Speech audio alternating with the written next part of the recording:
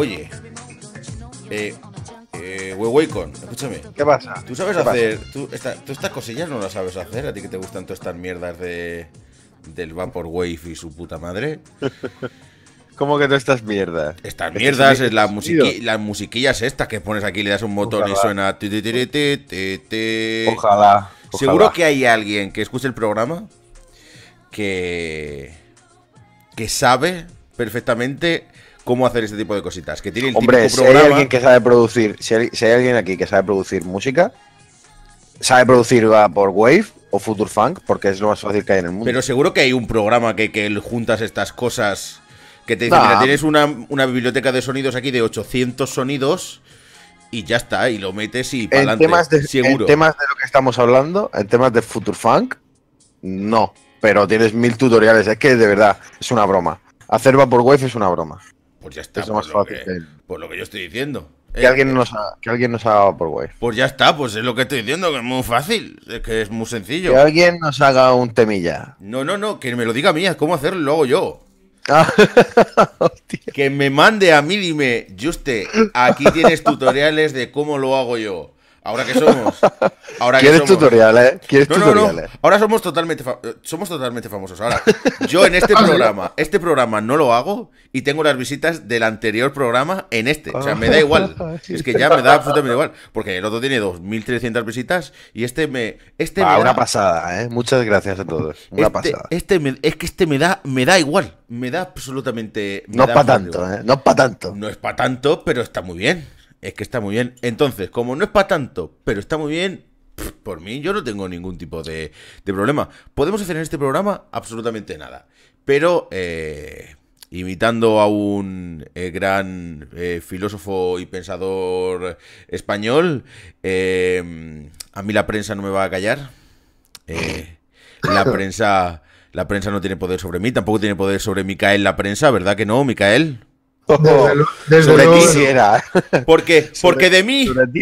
Sobre ti puede, pero sobre Micael vamos. Porque de mí os podéis reír. Pero de mis seguidores o de Micael jamás os podéis reír. Jamás. Ni de mí, ni de mis seguidores. Porque la música es muy importante. Que es lo único que yo he dicho. Que la música es la música. Escúchame, la música. ¿Dónde está la música? La música es muy importante. Y es lo único que yo he dicho que es muy importante. Muy importante para mí y para mis seguidores. Eso es lo único importante. Y ya está. Y si dices algo es que ya has perdido toda la razón. ¿Vale?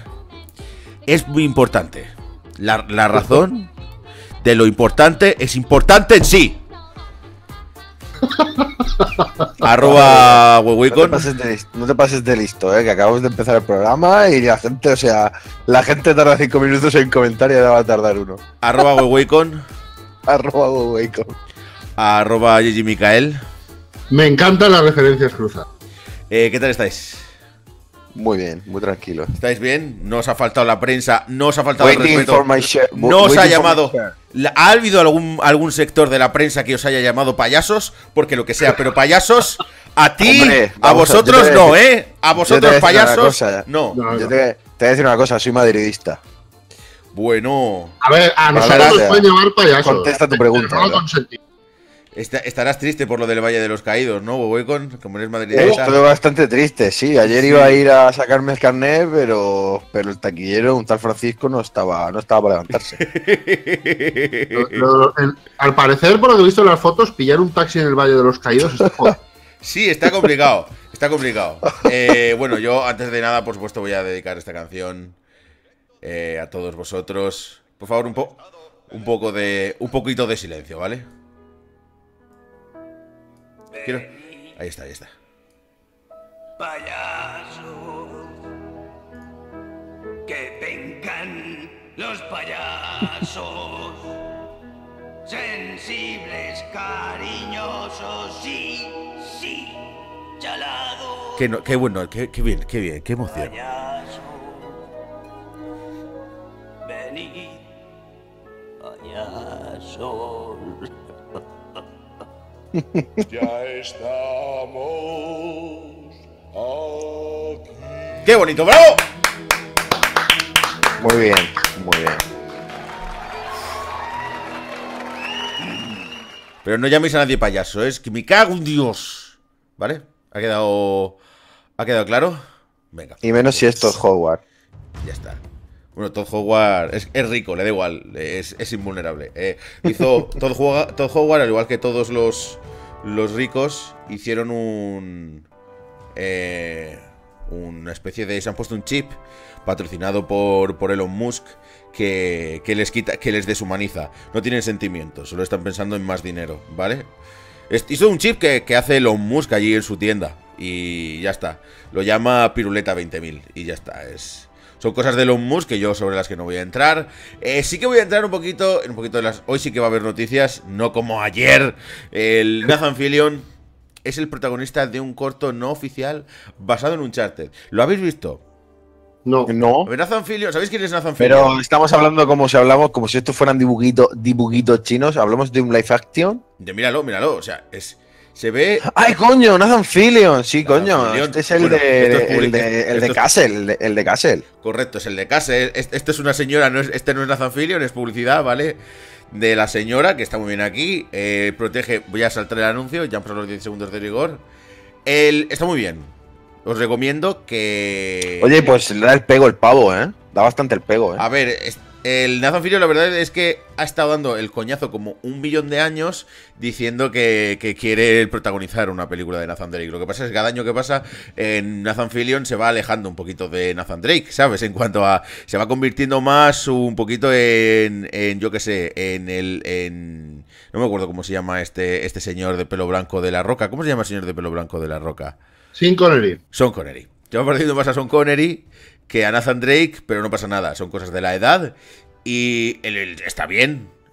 Son 15 minutos en donde pues es bastante sencillo y no hay más historia. Os recomiendo que le eches un vistazo, ¿vale? Porque está bastante guay. Más cositas. ¿Sabéis qué juego es Ark the Lad? ¿No?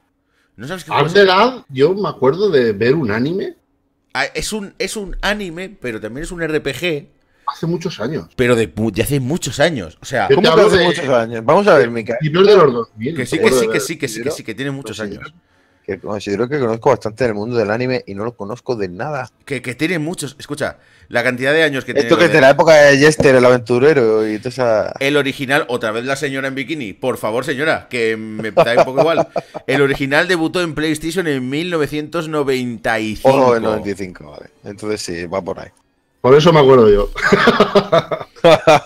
1990. Ya, señora, que ya está. El que quiera comprar crema, que le compre a esta señora. A ver si ya deja de dar por saco. La crema es buena, ¿eh? Esto es. Bueno, como La estáis crema viendo. está de puta madre. Como estáis viendo, los gráficos son... Estos son los gráficos del juego original, si no me falla la memoria, ¿vale? Del Ark de Lad de hace 8 millones de años. Luego fueron mejorando y demás, y los creadores del Ark de Lad fueron los Bueno, que... mejorando. Ark de Lad Fueron cambiando. fueron los que luego sacaron, por ejemplo, un juego muy famoso de Sony, que es el Wild Arms. Que es un Oh. RPG El Wild Arms, bastante conocido. ese sí me suena bastante mal. La intro en su época era espectacular. Me acuerdo yo. Era en Animu, la de Wild Arms. Sí, era full anime. Era full animu. Luego tenemos que pasar a las noticias tristes. Bueno, van a sacar un juego de móvil y lo van a anunciar pronto, por si alguno tiene... Se presenta el 30 de julio, pues alguno tiene curiosidad. Pero ahora tenemos que hablar de otras cositas, de noticias tristes. ¿Puede un juego malo...? Estas son, Antonio, estas son las noticias de ayer. No, estos son... A ver. A ver, nosotros somos los únicos que dejamos de hacer el programa el día 1 de agosto. El resto van a menos ritmo. Algunas de estas noticias son de ayer y otras noticias son tal. No, si lo digo por lo que hablamos ayer, el tema de Octopath y que había un montón de noticias y yo te decía, pues para mañana, porque no sé qué. Hay un montón de noticias. Esto es la música de Beyond Two Souls, lo que estáis escuchando. Y es que tenemos una mala noticia. Beyond Two Souls vendió 2,8 millones de copias. Esto es el ejemplo perfecto de que tu juego puede ser bastante mierder, pero que al final, si tienes una buena campaña de publicidad detrás, va a vender. Entonces, Sí, chicos, Como siempre. Pero porque es una mala noticia, porque te parecen pocas copias. No, porque me parecen muchas. Entonces, ¿por qué es una mala noticia? Porque no tendría que haber vendido tanto. Porque es un juego bastante... No es tan mal juego. No, bueno... No es tan mal, no. Directamente no es mal juego, pero claro, Don Nolan de los videojuegos sube las expectativas de sus juegos como si fueran la polla. Entonces es normal que haya gente que los... Pero es que eso lleva pasando así toda la vida. Lo que vende es la publicidad. Hay juegos buenos que no venden una mierda porque no tienen un Sony detrás que lo publicite hasta que la peña vomite. Y hay juegos malos o mediocres que, como son triples A y los publicita la empresa que sea, pues mira, 2,8 millones de copias se cascan. El juego es bastante mediocrillo, ¿eh? Es posiblemente el peor título de Quantic Dream. Y bueno, eso no sí es posible, ¿eh? No he jugado al anterior, a Fahrenheit, pero a mí el Fahrenheit... Yo jugué a Fahrenheit. Yo jugué a Fahrenheit y Fahrenheit para la época... Espera, Fahrenheit... Music. Fahrenheit. A mí me falta Detroit, todos los demás los he catado. Yo jugué a Fahrenheit y el principio... No, la primera escena, la escena del aseo en Fahrenheit es espectacular. Tiene más o menos sentido, pero luego en el final se mete full David Cage. Sí, al final se le va Fahrenheit al final se le va la cabeza. Al final es, macho, si íbamos bien, ¿qué te ha pasado? Porque se le va. Bueno, se le va y no pasa nada. Pero vamos a ver. Yo estoy ahí tranquilamente jugando un juego y de repente suena esto. Pues te tiene que gustar. O estás de repente escuchando esto.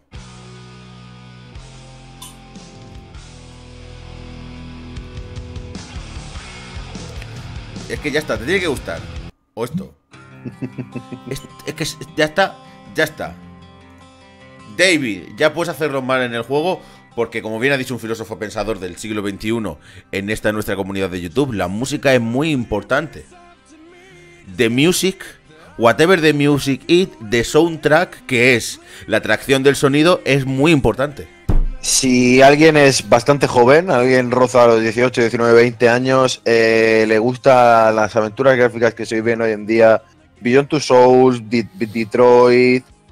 que juegue a Fahrenheit, entenderá muchísimo de dónde viene el origen de todo este tipo de videojuegos. Sí, porque el anterior no lo he jugado, pero el anterior tengo entendido que es bastante más tal.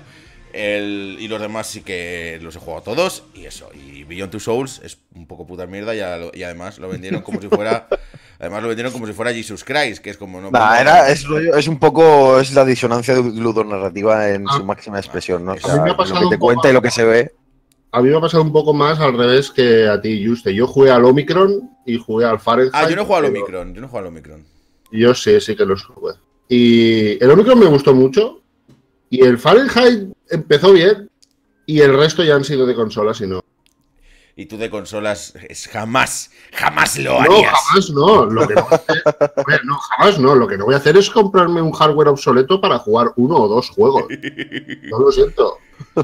Más noticias. Atención, porque esto también es raro hoy en día. La expansión Gods and Glory, gratuita, llega el 23 de agosto. De Hollow Knight. Eso está nice. Está muy bien. Al final no me lo compré, Waycon. Vale. Sí, lo sé, ¿eh? Si compartimos la cuenta. O sea, sé que no lo has comprado. Pues no me lo... Cada vez que me meto a Steam y no lo veo, me duele. Y no está ahí, pues es lo que hay. Ya está, ¿qué queréis que os diga? Nada. Me gustaría deciros otra cosa, pero vaya, llega el 23 de agosto, es gratuita y llega el 23 de agosto, ya está. O sea, y es lo mismo, imagino. O sea, yo vengo aquí a hablaros de obviedades, pero Hollow Knight, no sé. O sea, está bien, el que no lo haya jugado tiene que jugarlo. El que no lo conozca tiene que jugarlo. Y el que tenga pensado jugarlo, tiene que jugarlo.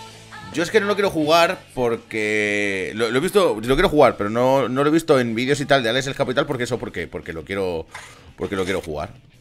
Sin más. O sea que ya veremos. Juego es una puta maravilla. Más allá de eso, venga, que tenemos más noticias a las que echarle un vistacito. El director de la película de Metal Gear quiere rodar Metroid. Dice que tengo una idea para una película de Metroid. Muy bien. Pues ten cuidado, que Kong Isla Calavera no está tan bien. Jordan Bog Roberts, ¿vale? No está mal, pero tampoco está tan bien. No está tan bien. Esto... No, vamos a tener una película palomitera. Supongo que sí, ya lo veremos. Eso es algo que ya veremos. Seguramente con algún tipo de escena en la que Samus da algún tipo de voltereta, se le cae el casco y se le suelta el pelo y todo ese tipo de cosas. Es que los antecedentes de videojuegos llevados al cine es que dan mucho miedo. Y luego tengo otra noticia que para mí es buena, porque es lo que más me interesa muchas veces de un videojuego. Bueno, la jugabilidad, pero también cómo se cuenta todo.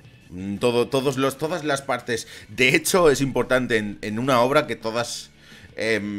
¿cómo decirlo? A ver si lo explico. Todas las partes de una obra son importantes. Hay que darle la importancia que le da el autor a las distintas partes de la obra. Por eso hay juegos antiguos sin historia donde no hay que darle importancia, o en un Super Mario no hay que darle importancia a la historia, porque en ningún momento ha habido intención de darle historia. Eso ya que te guste, de darle importancia. Eso ya que te guste o no es aparte, ¿vale? Ya te puede gustar para gustos colores. Recordemos, chicos, hay que diferenciar lo que a uno le gusta con que sea bueno, ¿vale? Oye, que tú hayas jugado un juego, dime. A mitad del programa, ¿podemos explicar el título del programa? Ya lo hemos explicado ya. Al principio. ¿Cómo que lo hemos explicado? Sí. Micael lo ha entendido perfectamente. Pues Sí. yo estoy todavía. Yo confío en la gente de los comentarios de YouTube, yo confío en ellos, que también se habrán pispado. De hecho, el programa de hoy se va a llamar Payasos, ya estamos aquí. Para no dejar lugar a dudas. Sí. Con un subtítulo de es que la prensa os creéis que, más o menos ese va a ser Oh my god. el programa. Sí, es un poquito el resumen del programa de hoy. Habrá nuevos lugares que visitar en el remake de Resident Evil 2, pero es que además habrá una narrativa más profunda. Ya hemos visto distintas escenas, ya hemos visto como si compramos, por supuesto, Resident Evil 2, el primero, veremos cómo el juego pues se para, te narra cosas y demás a través de diálogos y todo eso, pero lo importante aquí en este Resident Evil 2 es que hemos visto cutscene y demás del juego. Hemos visto distintas escenas recreadas con distintas cutscenes que te meten de una forma distinta en la historia. Pues ha dicho que la intención es esa, que vivamos la historia de una forma más profunda, mejor, y además habrá muchas más cosas que ver en el juego, no solo el mapa tradicional. La estructura del juego va a ser clásica en el sentido de que ve a un sitio, coge esto, vete al otro, date la vuelta y tienes que pasar a lo mejor por el mismo pasillo 2 veces. Pero el juego, todo lo demás va a ser moderno. El cómo le disparas a los zombies y todo eso. Va a seguir siendo incongruente que en una comisaría haya puzzles, ¿vale? No pasa nada. Para ir al baño, o sea Joder. en la comisaría de Raccoon City, yo qué sé, pues tienes que mover 5 estatuas en una posición correcta para poder ir al baño, por la causa que sea, ¿no? Pero porque es un videojuego, pero aquí estas cosas las vamos a seguir teniendo, pero todo lo demás que lo envuelve pues va a estar mejorado y modernizado. Es por lo que la gente espera ese 25 de enero, leo por aquí, con bastantes ganas. Seguro que le tienes ganas, ¿eh? Yo le tengo muchas ganas al juego. Wow, a mí yo tengo las expectativas súper altas, tío. Y va a salir para alegría de Micael en PC también. Pero, o sea, no nos menosprecian. Quieren nuestro dinero. Wow. Podemos. ¿Y quieren les aplaudo? ¿Podemos especular? O sea, el anterior Resident Evil, dame más datos. El anterior Resident Evil fue totalmente diferente. Este Resident Evil tiene un sabor a el Resident Evil de toda la vida. Cuando este triunfe, que va a triunfar, el siguiente, ¿cómo va a ser? Como el siguiente remake, dices. El siguiente. Bueno.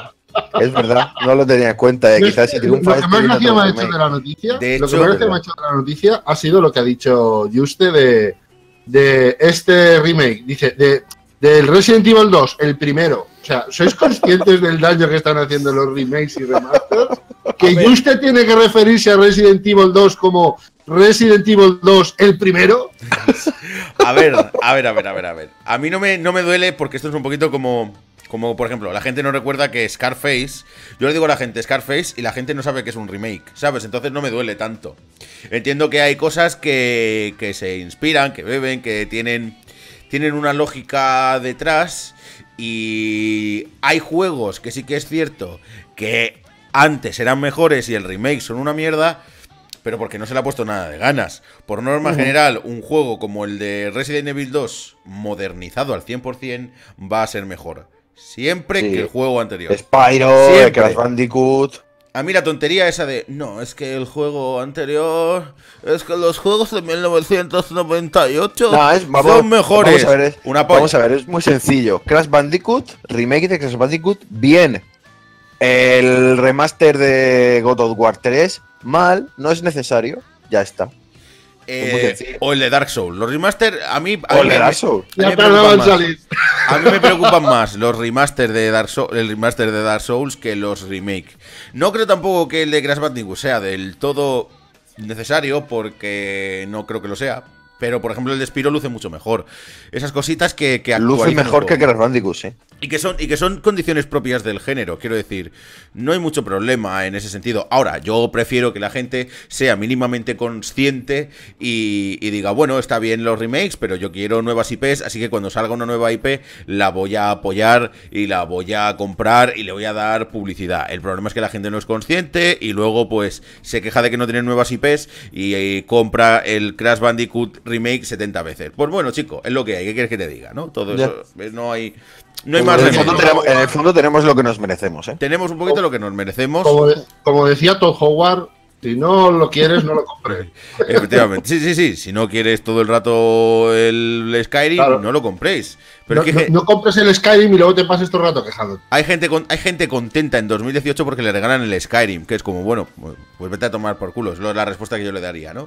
Pero bueno, eso son cuestión de gustos. Por cierto, sospecha mía, el remake de Resident Evil 3 va a ser un JRPG. Con historias independientes, ¿de acuerdo? Pero ¿se podrá saltar? ¿Se podrá saltar o no? No, con historias independientes en donde tú primero ya puedes... En serio, hermano, no le pegues tanta cena al juego, tío. Eliges a distintos personajes. Eliges a distintos personajes del... Tú cuando empiezas el Resident Evil 3, empiezas con un personaje, ¿vale?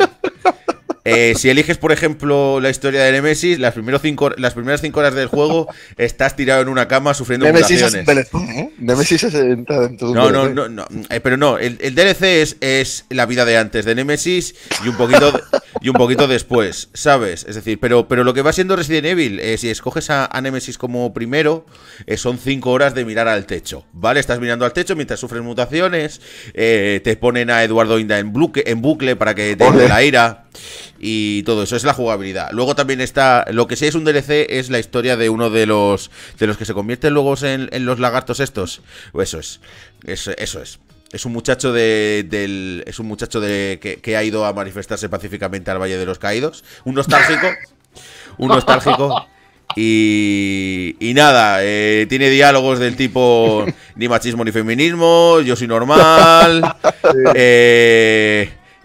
Conmigo, a mi gente no la llames payaso. Ese tipo de cosas es la que dice el muchacho. Y ya estaría, ¿vale? Y ya está. Eso es el remake del Resident Evil 3. Para aquel que lo sepa. Luego los va juntando y los tienes detrás como en el Final Fantasy VIII a los muchachos, ¿vale? A Nemesis, al lagarto y todo eso. Y ya está. Luego tienes escenas incongruentes, pero bueno, no pasa nada. Porque lo importante... Los tienes detrás, pero las escenas, claro, solo aparece Nemesis. Claro, pero efectivamente, pero lo importante es, no pasa nada que sea incongruente, porque lo importante, he visto yo en un vídeo, lo importante es la música, es el pilar fundamental, es la música, y la música está hecha por Becky G, ¿vale?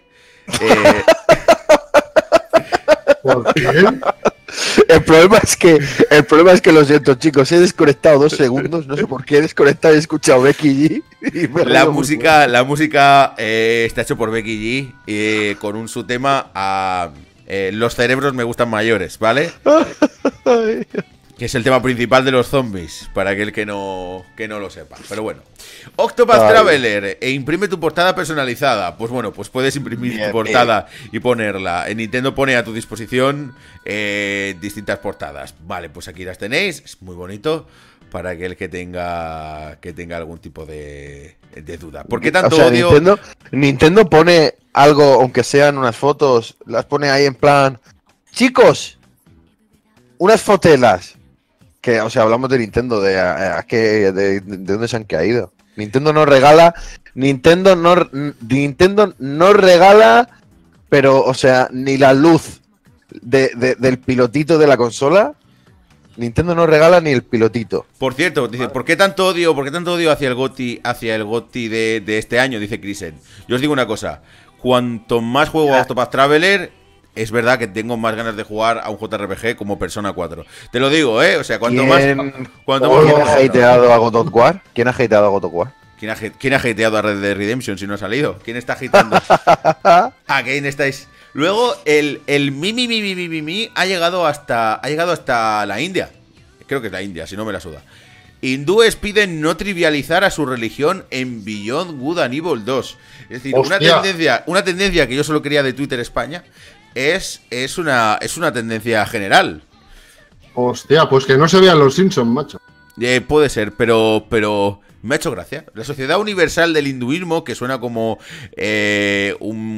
alguien que tiene un megazord en su garaje, ha dicho que no estaría bien trivializar con los hindúes en Beyond Good and Evil 2. Luego han dicho dos Frenzy Swiss y ya está. No han dicho tampoco más cosas. Crossing Souls confirma lanzamiento de Nintendo Switch. Crossing Souls es un juego de creo que es de Devolver, del estudio español, correcto, ya decía yo, For Attic, y es una especie de RPG muy clásico y demás, así que yo os recomiendo que le echéis un vistazo si os gustan este tipo de jueguecitos. Más cositas por aquí. Crying Sans, es que yo no conocía este título para nada. Es un roguelite táctico de temática espacial. ¿Conocíais este título? No. Os lo voy a enseñar porque es un roguelite táctico de temática espacial y yo la verdad no tenía mucha idea. A ver, como siempre, todos estos juegos están en Early Access, no, perdón, en Kickstarter, pero joder, a lo mejor pinta guay. Ahí está el robot. Todos los juegos indie que tienen este tipo de gráficos siempre pintan maravillosos. Joder, siempre, mira cómo, porque recuerda de Last Night. Buah. Sí. Pero se ve muy bien, mira cómo se mueve. Sí, se ve increíble. Está muy guapo, ¿no? ¿Cuántos bits son esto? ¿Cuántos son? Ni ¿64? idea. Explora un ¿no? profundo. ¿Qué es esto, tío? Pero... Tactical Skills. Que alguien me diga por los comentarios cuántos bits son estos, chicos. Un montón, más de 2. Pero esto, de momento, ¿no se ve jugabilidad o qué? Esta es la jugabilidad del juego. Ahora sí se está viendo. Hostia, pero esto que es una especie de Homeland en 2D. En más complicado puede ser, sí. Bueno, más complicado. Pero si es en 2D... No, a lo mejor es una especie de un Panzer General, pero en el espacio. Bueno, pero es roguelike. Roguelike, es que claro que siendo roguelike. Sí, es que hay gente que lo escribe roguelite y hay gente que lo escribe roguelike. No tengo ni idea de cuál es la forma correcta. Pero en cualquier caso, Las dos. Lo que se ha visto, lo que se distingue que no es cinemática, parece más un juego de estrategia de los de tipo pues Panzer Generals de toda la vida en el espacio que tiene de roguelite. Yo lo leo por aquí. ¿Qué propone Crying Sans? Tras 700 años de paz y prosperidad, el Imperio Galáctico se ha hecho añicos dejando un universo caótico y lleno de peligros generados de forma procesal dispuesto para ser explorado por el jugador. El motivo de tal desenlace es el misterioso apagado de los Omni, máquinas parecidas a dioses que hicieron todo por sus amos humanos. Corresponderá al jugador averiguar qué hay detrás de este hecho, salvando con ello el futuro de la humanidad. Madre del amor hermoso, el futuro de la humanidad. Hay una cosa graciosa y es que sale a finales del año, principios de 2019 en PC y dispositivos iOS. Es como, joder, pues hay un abanico ahí de posibilidades. Puedes descargar la demo, Miguel, pues si tienes curiosidad. Pues sí, porque me llama la atención que estás viendo las imágenes del juego y parece un juego de estrategia de estos de casillas táctico de toda la vida, pero lo llaman roguelite. Ya, es que espacial. no entiendo lo que sea. lo que se ha visto, no he visto nada de roguelike, pero es que parece que decir que es de ese género como que llama mucho la atención. Es como, oh, quiero jugar al Isaac, pues me voy a comprar este juego. Yo recomiendo que le eches un vistazo. Luego tenemos una última noticia. Hacía tiempo que no terminábamos con una noticia del gran amo y señor del universo. Y tenemos que terminarla. Tenemos que tener el programa con una de ellas. Nos quedan como 7 noticias por dar, pero me da bastante igual, ¿vale? Esto no es la prensa que tanto oprime a las gentes libres que jamás insulta. El guión de la película de Metal Gear está terminado. Jordan Vogt Roberts, el director del largometraje basado en la obra de Hideo Kojima, asegura que es de los mejores que ha leído. ¿Quién es el guionista, por cierto? El guionista de la película es Kojima. ¿Y qué va a decir? El largometraje sobre la saga Metal Gear continúa avanzando y haciendo grandes progresos. Y en esta ocasión el cineasta Pues Jordan fuera, Roberts, si el... que es el encargado de dirigir, ha tenido grandes palabras para su recién determinado guión. Acabamos de terminar el guión. Bueno, pues será en colaboración, supongo. Es una cosa realmente guay y realmente rara. Muy Kojima. Aunque no estuviera involucrado en el largometraje, me lo leería y quedaría asombrado. Vale. Pues... O sea que la película también es full Kojima. ¿Sabéis qué es full Kojima? Kojiman, nosotros que nos vamos, como siempre, gracias a @wecon, @gigimicael, mañana más, y recordad, lo que sea, pero no nos llaméis payasos, ¿vale? ¡Hasta luego! Adiós. Kojiman.